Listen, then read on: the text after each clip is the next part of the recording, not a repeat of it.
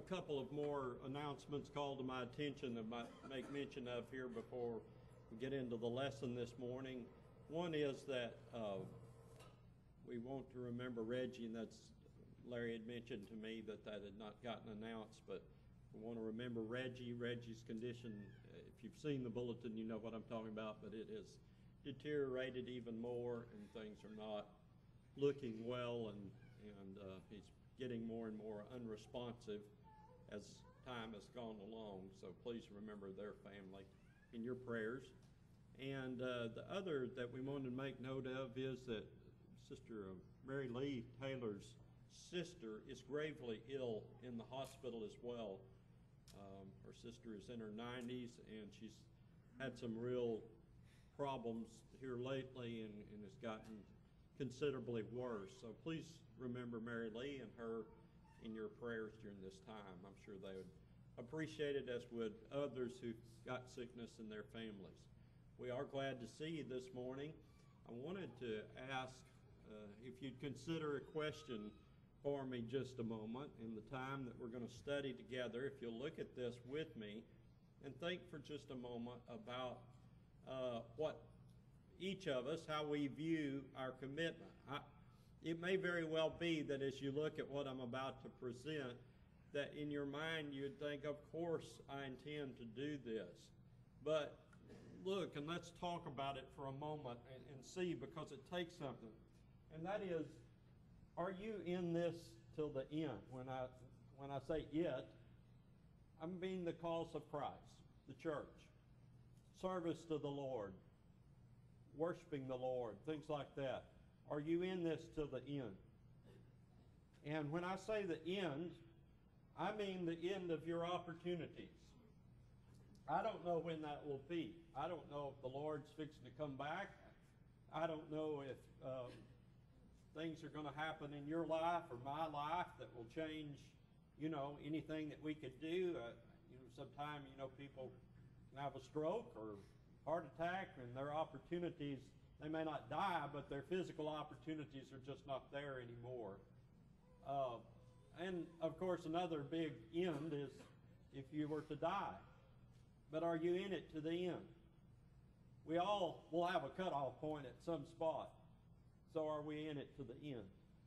And that's what I want us to look at. And look with Jesus for a moment. It's something he said in Matthew 24 at verse 13. And he says this, "But he who endures to the end shall be saved." Now that's why this is important. Because it takes going all the way to the end of however it ends. Whether it's the Lord coming back or you dying or whatever it may be, the end of your earthly opportunities. It takes that in order for us to be saved. You notice he's really stressing the need for endurance. And we have a problem in our culture today because a lot of people don't endure. They don't stay with things very well. And they start things, but they don't finish things. And some things that may not matter a whole lot about. I think people are kind of in an age where they kind of think underachieving is okay. And I realize not all of us can do the same thing. And that, that some students are not as good as other students. If anybody ought to know that, I understood that in school. But you might drop out of college because it just right now you maybe not succeeding at it or whatever. And giving up on that is fine. That if that's what you have to do, and see that you're just not cut out right now to do that, or maybe it's just too difficult or whatever and you need more time, that's fine. If you're a young woman trying to learn how to cook and you're cooking a pie and you just mess with it, and can't seem to get that pie in any decent form, then, if you give that up, that's nothing to be ashamed of. Maybe you can come back at it and try again later. But all of that's terribly different from dropping out when it concerns your soul. This is a whole different proposition. When it comes to giving up in regard to your hope of heaven, a lot of things you could give up on in this life become pretty trivial. This is significant stuff. And Jesus again says, you're going to have to endure to the end in order to be saved. So as we think about that, we remember what the Hebrew writer said. He says a lot about this, but in Hebrews 10:36 he says, for you have need of endurance, so that when you have done the will of God, you may receive what is promised, what was promised. So he says, what we all need really as Christians is a great deal of endurance, a willingness to stay with what we have started and finish this thing. Finishing is big. You know, of all things, being a Christian is one of those big things of life that is a real challenge to finish, because it's that lifelong commitment, especially as we've come at it maybe in younger days and have to live for a long, long time for the Lord. Well, let's think about the things that we need to endure for a moment. We need to endure in prayer, Jesus talked about. He said, he was telling them a parable to show them that at all times men ought to pray and not to lose heart. Prayer has to be one of those things we stay with and we don't give up on and we don't surrender on. That we continue on in our prayers and not give up. We may not always be praying the exact same prayer for the exact same things, but prayer is something we need to not, grow slack in. And if we haven't gotten started good with it, we need to really work at prayer and make it a significant feature of our life. Folks, we're going to have to really work at keeping free from the world's influence upon our lives. I'm talking about the ungodly influence out here in the world. Now, I read you that scripture a moment ago in Matthew 24:13. He that endures to the end shall be saved. If you have your Bible open to that, I want you to note this a minute. If you back up one verse, you notice Jesus starts that with but, so he's been talking about something else. So what was he saying? Verse 12, because lawlessness increases, most people's love will grow cold. I want you to think about that passage for a moment, because I think it explains a lot in our world today and what happens in the heart and mind of many children of God. First off, let's connect these two passages. Endurance is going to be needed in order. We've got to endure to the end in order to be saved. We've already established that.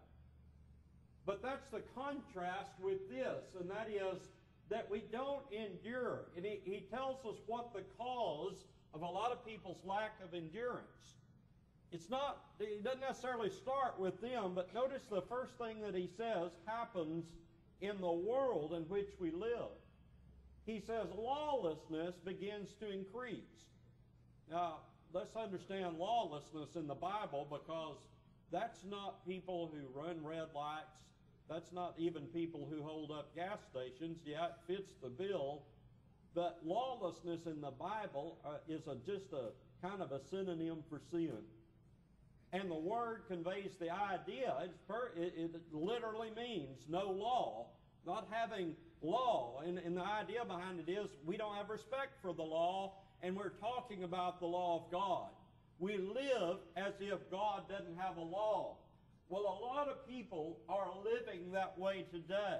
This isn't necessarily talking right this minute about the Christian. It's talking about the world that we live in, and that is lawlessness. That is people living as if God has no laws, that God has no expectations of them, that God doesn't expect them to get married instead of just living together, and that God doesn't expect them to work instead of live in an idle way, or God doesn't expect them to tell the truth instead of lying about things.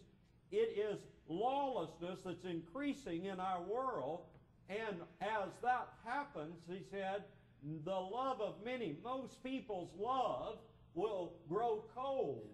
Now, when he says most people, is he talking about everybody in the world? I don't know. That doesn't seem to be the point. The point is that we're talking about, will you endure to the end? I think what the Lord is saying is that a lot of people who started with him, a lot of people that began that journey, will find themselves in a world that will grow increasingly wicked, Some versions translated that as wickedness instead of lawlessness. But the word is lawless, and it's the idea, in other words, that sin is growing and growing and growing exponentially, and that there's more and more people that are engaging in wicked behavior and sinful behavior and ungodly things and doing things that would have been unheard of years ago. And that's growing, and somehow or another, as that grows, and get Jesus' connection there, that's growing, that's increasing, and that means that a lot of people's love will grow cold, and a lot of those people, listen to me now, are Christians. It's their love that grows cold. He's not just talking and speaking about love in general. He's talking about their love and commitment for the Lord, their love and commitment for the church, their love and commitment for the cause of Christ.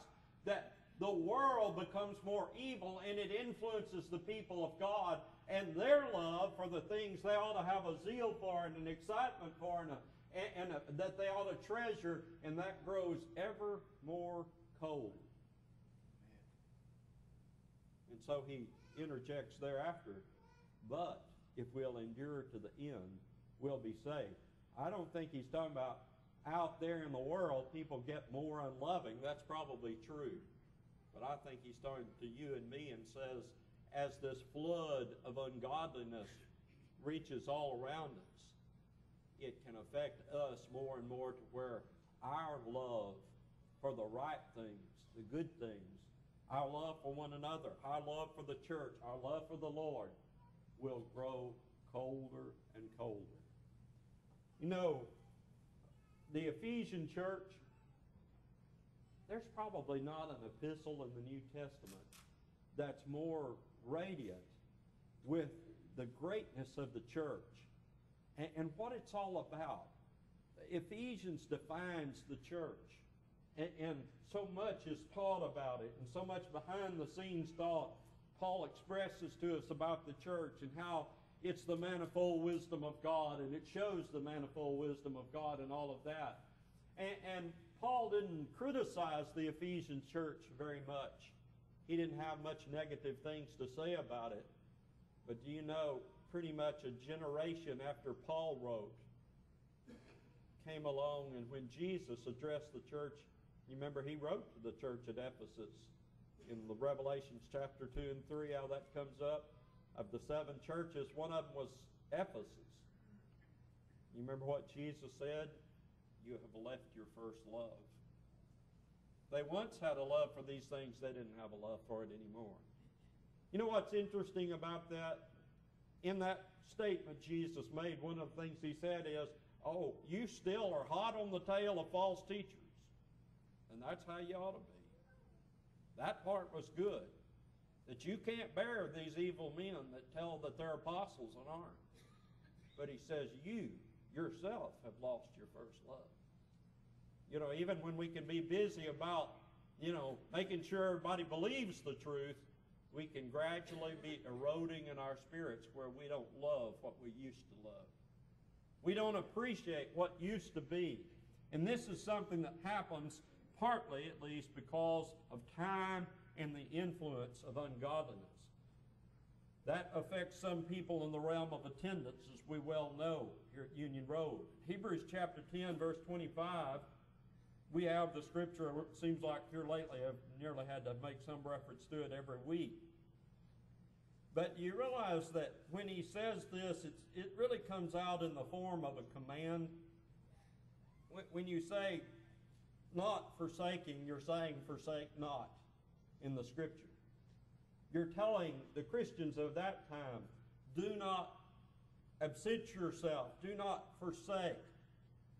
In their time, because the love of many was growing cold, the habit of some had grown to forsake. But he says, forsake not. And that we all have to keep encouraging one another. Lack of endurance was a lot of what the Hebrew writer had to talk about. We're told not to grow weary in well-doing. This happens, he says, in part because we don't reap when we do it. You never reap in the Lord's kingdom. You never reap at the time that you plant. Well, that doesn't happen in nature either. But the whole point is, you're putting in the seed in the soil right now. You're doing the deed. And so he says, in due time we will reap. But we must not grow weary of that well-doing, of doing good. While we have the opportunity, let's do good to everybody, especially those of the household of faith, but all the good we can do, let's be doing it now. His whole point there in sowing and reaping, in that context, is kind of about that. But his whole point is, some people grow weary because right now you don't get anything out of it. That's in an eternal sense you don't. Right now you don't reap all the benefits of having done good. But can you stop and think about the fact that he's having to say this because sometimes, even in just trying to be good and do righteous deeds and do right towards other people and all of that, do we realize that sometimes we just get flat tired of that? We kind of give up on that. We don't do for others, and we don't think about others, and we don't have the right attitude towards other people that we should. And so in time we get tired of doing good. And he's talking to us and warning us about that and saying we must persevere. Don't lose heart in that respect.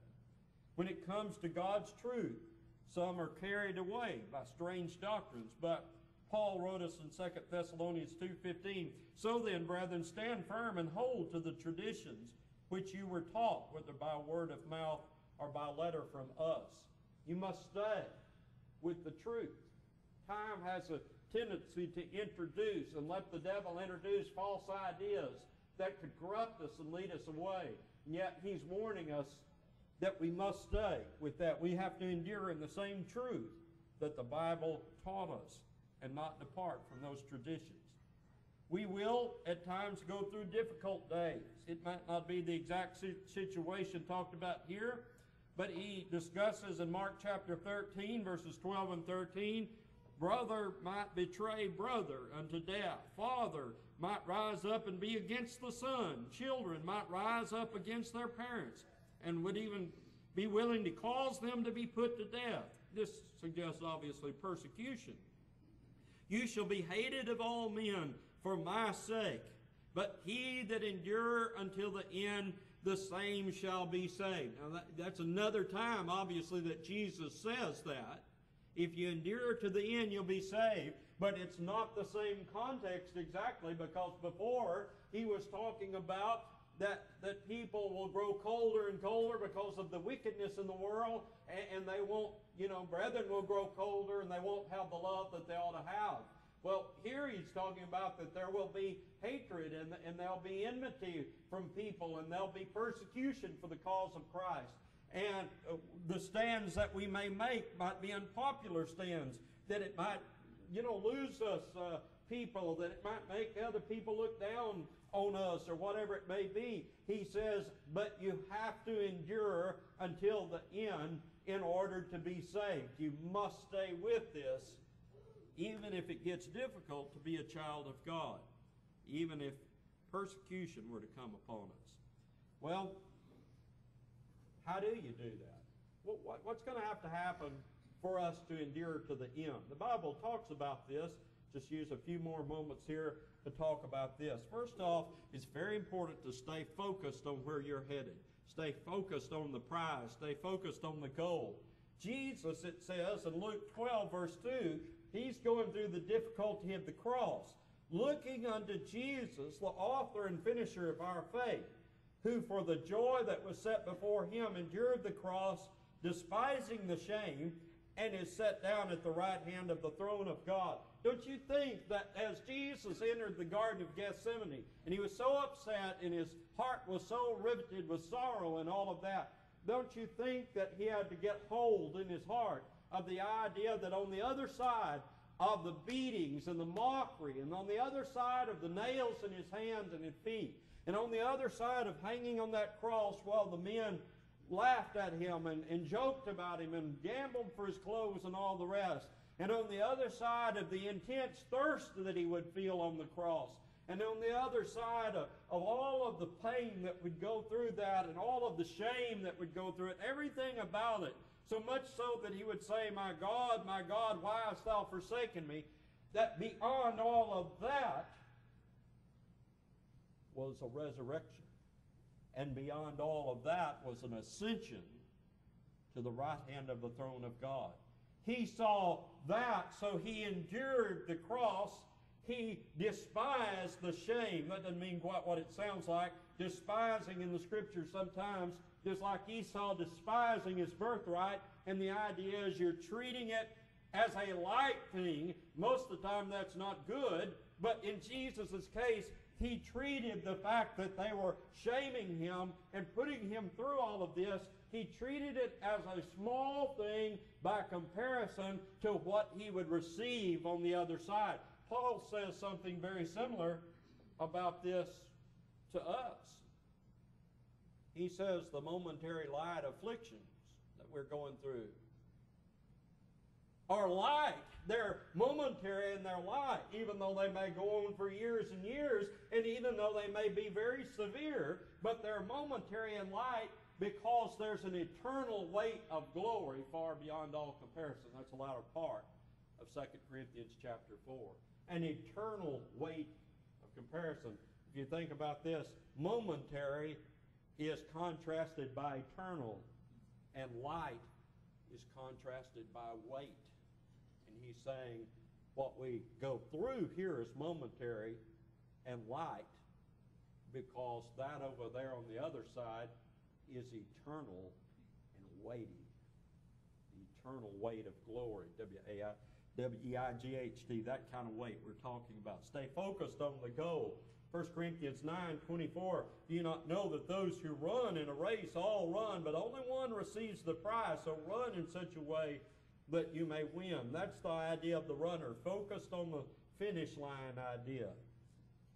Paul would say in Philippians chapter 3, I understand I've not already obtained it. I'm not have already become perfect, but I press on that I may lay hold on that which I was laid hold of by Christ Jesus. Brethren, I do not regard myself as having laid hold of it yet, but one thing I do, forgetting what lies behind and reaching forward to what lies ahead, I press on toward the goal for the prize of the upward call of God in Christ Jesus. Paul says that's my goal. And that includes leaving behind the things that weighted me down, leaving behind the things that once were important to me, shedding those things so that I can move on forward, and I look ahead to my goal, and I press forward to those things. But one important thing is when you're focused on your goal, when you're looking to the goal of heaven, when that consumes your attention in your mind, one thing you got to always remember is, I'm not there yet. I don't have it yet. I'm not across the finish line yet. So let me press until I've crossed the finish line. Another thing that has to be remembered about enduring to the end is to be careful not to let anything entangle us. Using again the idea of a race concept of being a Christian, he says, since we have so great a cloud of witnesses surrounding us, let's lay aside every encumbrance and the sin that so easily could entangle us. Let's run with endurance the race that's set before us. Don't let anything stop this race. Don't let anything slow you down in this race. Another thing that is necessary to endure to the end is to remember that this is about something bigger than you. What do you mean by that? Well, think about this. In Acts 20, verse 24, Paul is talking and he says, none of these things move me, nor do I count my life dear to myself, so that I may finish my race with joy, and the ministry which I received from the Lord Jesus to testify to the gospel of the grace of God. When did Paul say that? He said that to the Ephesian elders that he called to Miletus. He talked with them and about their work, but they were trying to get Paul not to go on, and they pled with him. Many people pled with Paul Don't go down to Jerusalem. You'll be arrested. Don't go down there. And Paul says, none of that counts. He says, I do not count my life as dear to me. I want to finish my race. That's my goal. Finish my race with joy. In other words, know that I've done it, and I've done it right, and I've come across the finish line. And he says, that's what I care about. Does that mean that I'll lose my life? I don't care if I can cross the finish line. Well, he didn't lose his life right then. He would have many more years of service, but the point simply is, in his mind, he says, I don't care if that happens as long as I can do and accomplish the finish line of what God expects me to accomplish. Remember, this is an important point because it affects us all. Remember, if you're going to endure to the end, you better get up when you fall. And you may fall. Matter of fact, I predict it. You will fall, maybe not in a cataclysmic way to where you quit and forsake entirely the way of the Lord. Maybe it'll be some sin that causes you to fall. But you're going to probably do something that could end it right there if you let it. But we're told what has to happen. Of course, we need to repent. Of course, we need to pray. And of course, we need to get back up in service to the Lord. But listen to how he puts this in Proverbs. A just man in the Bible is a synonym for a righteous man, a man who walks in the justice of God, who is just because he believes in what's just and right and good. And he falls, it says 7 times. But he rises up again. The wicked, he falls in the mischief, and it's all over. He lives that life from that point on. But the just man, the righteous man, he falls 7 times, but every time he fell, he got up again. So, well, the just man, the righteous man falls sometime in his life? Yes. But if he's really just, he'd get back up on those feet and go to it once again, and don't end the journey just because you have failed today. Endure till the end. And keep your support system, by the way. Keep your support system. We read this a little while ago about not forsaking attending, but he said, let's think about how we need to stimulate one another to love and good deeds, not forsaking our own assembly together. You know what? The very first thing that the devil wants you to get you to do, I absolutely believe it. You say, the devil wants to get you out of the assembly. And you think, oh, I don't know about that. Yes, he does, because that's your support system. If the devil can attack you and get you out of the assembly, this in a little bit at the beginning and a lot later on, if he can get that, he's attacked the help that you've got. He's attacked the co-workers that would stand with you. He's attacked the worship that might bring your heart back. He's attacked the influence of your fellow Christians that would be thinking about you and admonishing you. He's attacked and taken you away from the song that might have tugged at your heart and reminded you, I can't give up. He's got you away from all of that. And he's got you out there in the world where those things aren't influencing you. You're losing your support system. You know, you think about it in James 5:11, he says, we count those blessed who endure. Now, we've heard about the endurance of Job. You see the outcome of the Lord's dealing.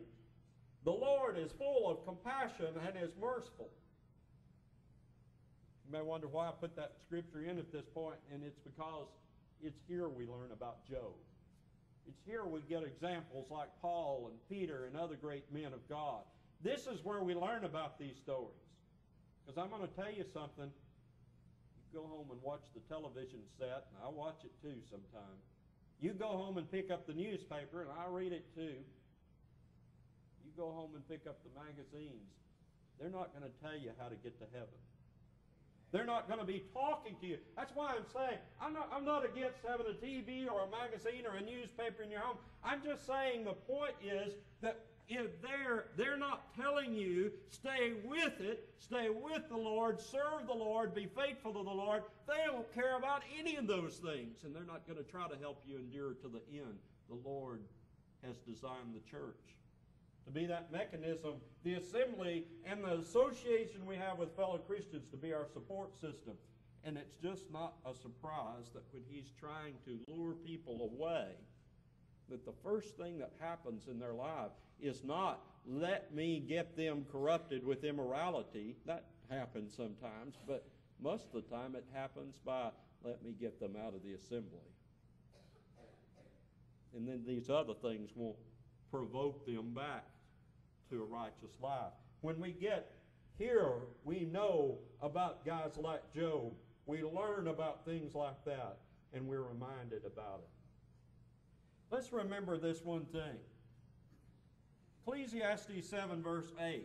We're still with that question, are you in it till the end? The wise man said the end of a thing is better than its beginning. That may be debated in your own mind. You know, is that true of everything? I don't know about everything, but important things, it's how it all ends. It's not the beginning. The beginning is exciting. But how does this thing end? You know, you can be there and we are joyous as God is when somebody is baptized in the water for the remission of their sins. But when somebody's body is laid in the ground and they're in Christ, you know how the story really ends. Because I tell you, having lived 58 years and preached 39 years, I believe it is, I know a lot that started great and ended terribly. So if you endure to the end, you'll be saved.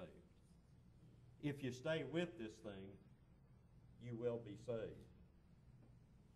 You see those words, never, never, never, never, never give up. Winston Churchill spoke those words one time. He spoke them in more than one form. On another occasion, he said, never give up, never give up, never give up.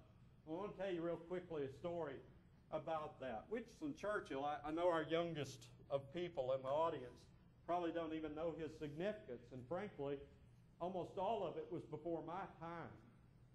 By the time I was born, he was quite old and sick and out of the picture, mostly politically. You just heard a little bit about him from your parents because he was a part of, you know, England and the World War II and how he fought, you know, for his people and strived to try to keep them, you know, staying with it through the war. Many may not even realize that they were just horribly, the Nazis were horribly bombing England over and over, just taking every structure out virtually that existed over there, just decimating them. And yet he was trying to rally his people. But when Winston Churchill got old and infirm, he was asked to make one day a commencement address, and he went to this commencement address. I guess it was a college address, university. And when he got on stage, somebody had to help him get up to the podium. And when he got up to the podium, he was clinging so tight to it, you could just tell it was everything he could do, you know, to stand up there. And they said there was just this longest pause. Nobody knew what was going on. Had you just kind of lost it or what? And finally, that's when he said to that group of young people, he says, never give up. Never give up. Never give up. And they said that he actually finally turned loose of the podium, having said only those words, and walked off the platform. But you know what? That's the lesson he learned. England, with ours and others' help, persevered, and we won. And we won the prize in the end. It was hard. It was a time I don't know anything about, just the reading about it. But it was hard. But they didn't give up, and they won. And that's what he knew. And so it didn't matter whether it was a war or whatever. if it's something precious, never give up. And when it comes down to your soul, which is the most precious thing of all, because Jesus said if you lose it and gain the whole world, what would you have profited? When it comes to your soul, never give up. Never give up. Stay with the Lord. This isn't about a world war. This is about a war with the devil. It's about winning the prize that Paul talked about. And that prize is eternal life. You've been good to listen to the things that I've had to say. Would you consider, just very briefly, God's plan of salvation for you? That upon the hearing of the gospel, what we will hear, if we look biblically, is that we must believe that Jesus is the Christ and the Son of God, and repent of our sins and confess Christ as God's Son, and be baptized so that our sins might be washed away. Our baptism, just for the record, is a baptism for the remission of sins. People practice baptism, but it's erroneous. This is baptism for the remission of sins. Be faithful unto death. That's what we've been talking about this morning. If we falter, confess our sins, repent, and pray to God for forgiveness of those sins. While we stand and sing the song of encouragement, if I speak to you, you please come and